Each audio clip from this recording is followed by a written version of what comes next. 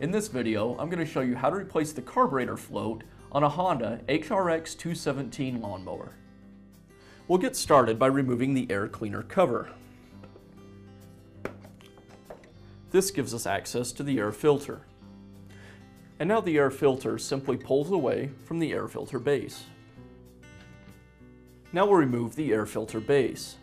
The base is secured with 2 bolts.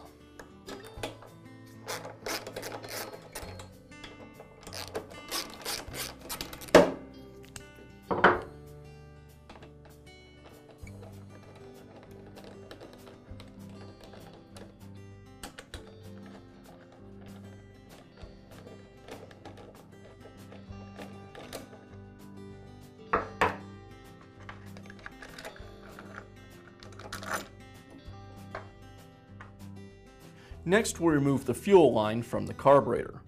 I'll start by clamping off the fuel line and then using a pair of pliers to release the fuel line clamp.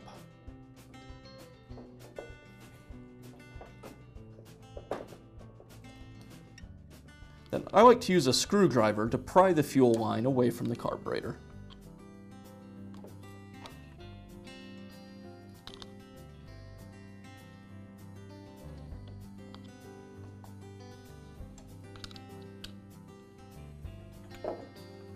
And now I can remove the carburetor from the throttle linkage.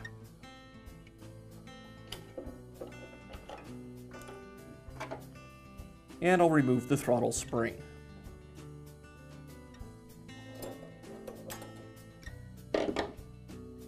I've already removed the carburetor from my lawnmower, so I can go ahead and start by removing the carburetor bowl. The bowl is held in place with this nut. You'll also want to have a container nearby to catch the gas that's in the carburetor bowl.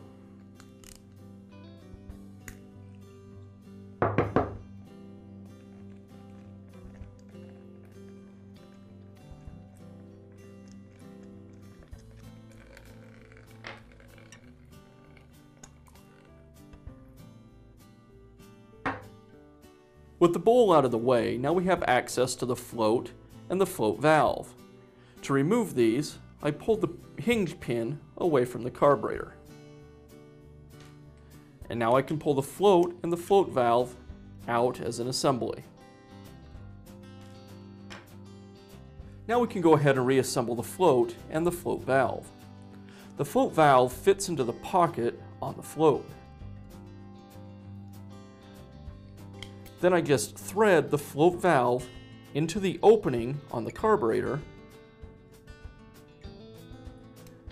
and resecure the float with the hinge pin.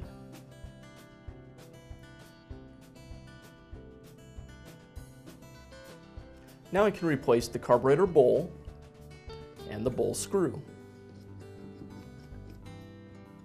And I'll tighten it up. Now we can go ahead and replace the carburetor. I'll get started by reattaching the fuel line to the carburetor.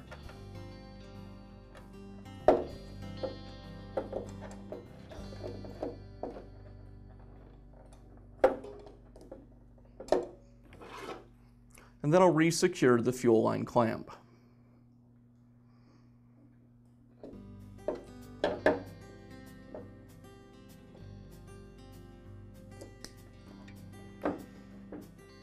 Now I can reinstall the throttle linkage to the carburetor.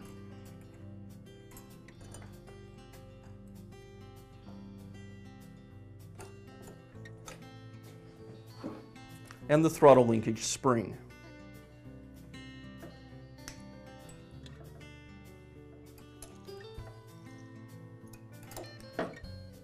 Now I can go ahead and reinstall the air filter base. I'll start by replacing the gaskets over the bolts on the air filter base. Now I'll thread the bolts through the governor plate and install the next gasket.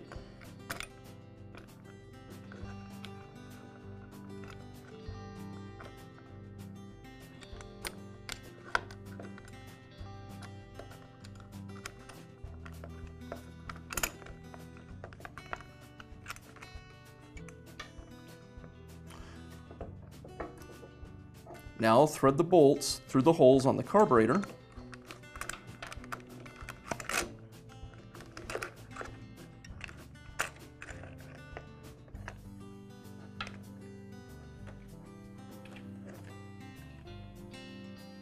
And now install the isolator gasket against the carburetor.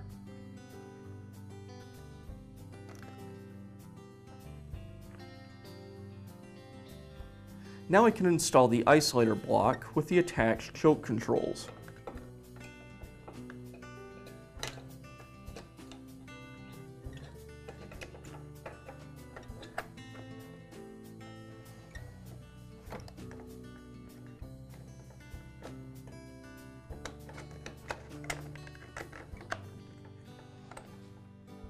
And finally, the last gasket between the isolator block and the engine block.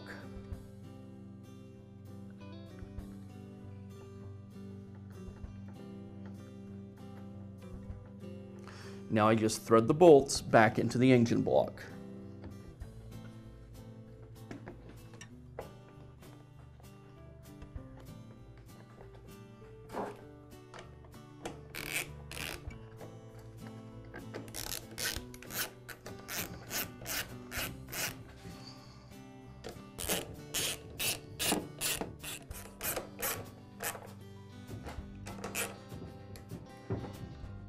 And now I'll just replace the air filter back into the air filter base